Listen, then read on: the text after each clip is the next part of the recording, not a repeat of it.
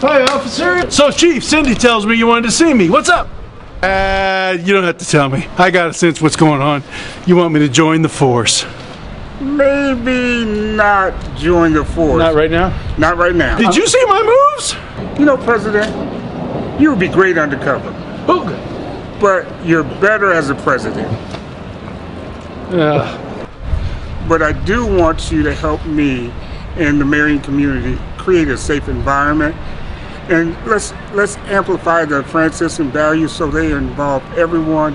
And if safety is a feeling, if you don't feel safe, we need to know about it. Chief, really, you don't need me. You've done such a good job with the entire Marian community and created a safe, welcoming place.